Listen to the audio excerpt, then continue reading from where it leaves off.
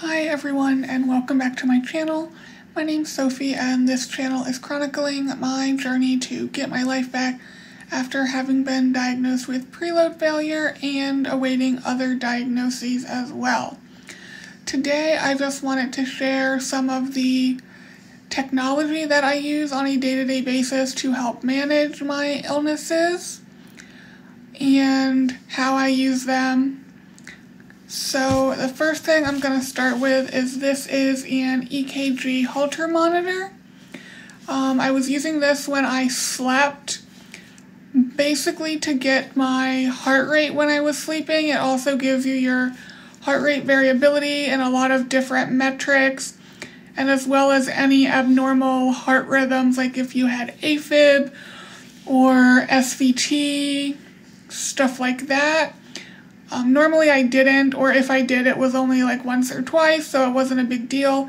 But really I wanted something more accurate than something I was wearing on my wrist to give me my heart rate when I'm sleeping, my average heart rate when I'm sleeping.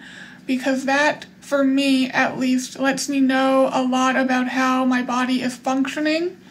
I know when I am feeling better, my heart rate when I'm sleeping is in the low to mid 60s, and if I have overdone it with exercise, if I've eaten a lot of carbs or sodium close to bed, or even throughout the day, my heart rate will be elevated when I'm sleeping.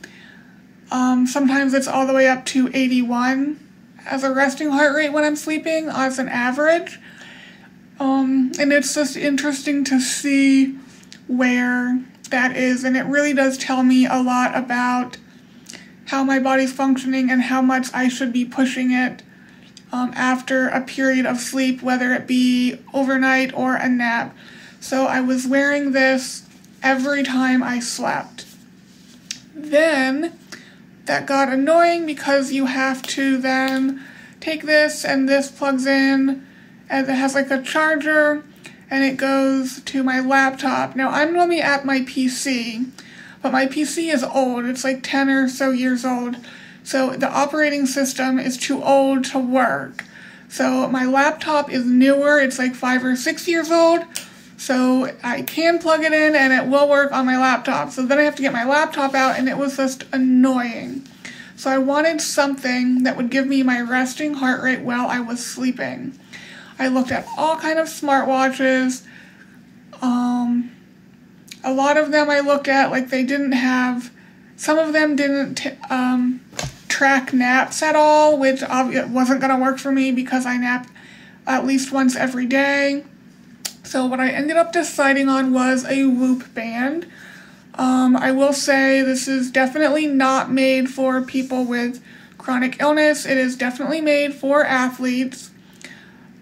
Maybe someday I will be able to work out to a more higher degree, but it serves the purpose that I need. It will track my naps automatically.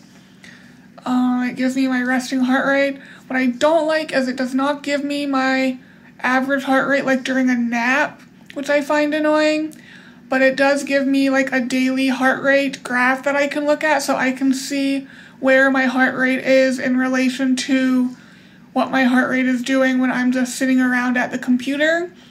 And I know if my heart rate is sitting at the computer, which again is normally in the mid 60s, low 60s, in the 60s, I know if my sleeping heart rate is higher than that, my body is working harder to recover while I am sleeping.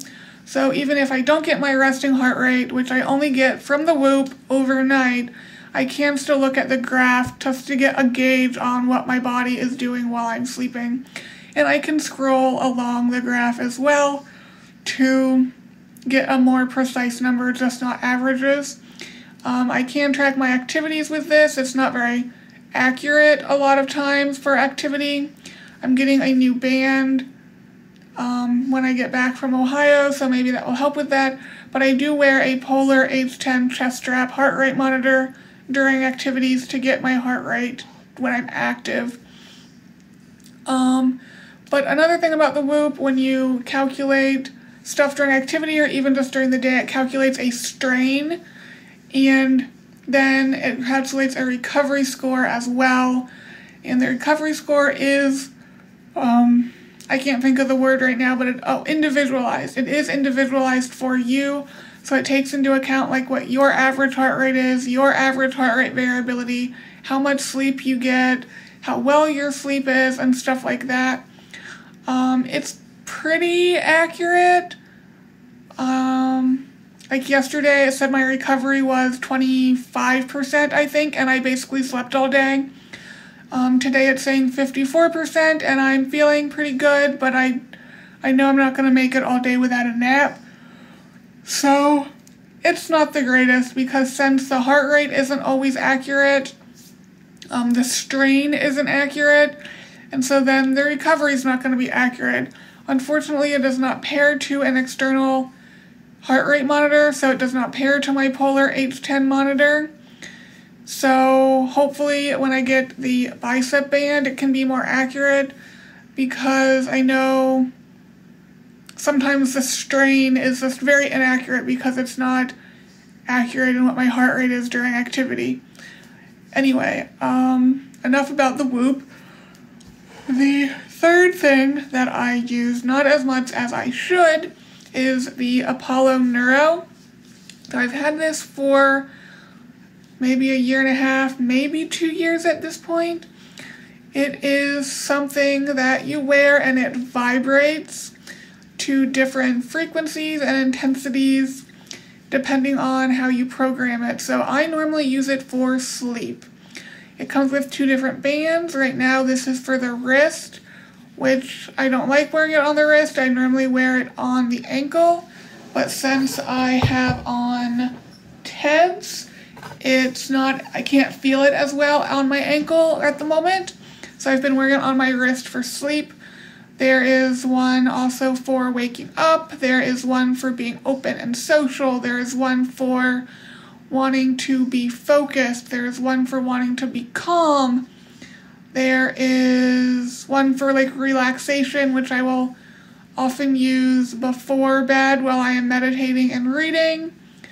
You can schedule what you want at a certain time, so I can schedule the relaxation one for, say, 9 p.m. for 30 minutes, and that can be while I am meditating and reading. And then I can schedule the sleep one to come on at 10 or 10:30 I normally put it for 2 hours, and it will then come on. 2 different buttons. This can control how intense it is. If you want to feel the vibration more or less, you can control that from the device as well as your phone. I don't sleep with my phone near me, so I use the device. And you can also turn on the last program you had from the device. So when I go to sleep, if I wake up at, say, 2 a.m. and I want to go back to sleep, I can press the buttons and it will automatically turn back on the last program. And for me, that will be the sleep one, and it will be for 2 hours, which is the amount of time I had it on last. Another program I was using often, other than the relaxation and the sleep, was the wake up. The wake up I have to have at a very low intensity because it makes me feel anxious. Like, it just makes my heart rate go up, and without any good reason, I guess my body just thinks I need to do something, so I had to turn the intensity down. It does not help with like my sudden nap attacks. I could definitely go to sleep wearing this on the wake up function, but it does help just to sort of get your day started if you wake up with an alarm and you're kind of dragging it. At least for me, it does help me wake up. If you have issues where you're very sleepy during the day, I'm not sure it will help you get through that. I have used the open and social setting a couple times, and it seems to help me not be as introverted, for lack of a better term. It helps me engage more in conversation. Yeah. So those are 3 devices that I currently use. Again, I don't use the EKG monitor as much anymore. It is basically my Whoop and my Apollo Neuro on a day-to-day basis. I know a lot of people have a device that will vibrate or alarm if your heart rate goes over a certain threshold to help them pace. I've considered that. I do think I have something that will do that, but my heart rate going up the stairs can sometimes get over like 100 or over 120, so it's really not going to help me that much if it's always going off. So that wasn't as important to me. So yeah, that's going to be it for this video. You guys will be seeing this when I'm in Ohio. It will be scheduled to go up then. So I hope this is helpful to someone. I know most people probably would prefer a smartwatch over the Whoop, and that's totally understandable.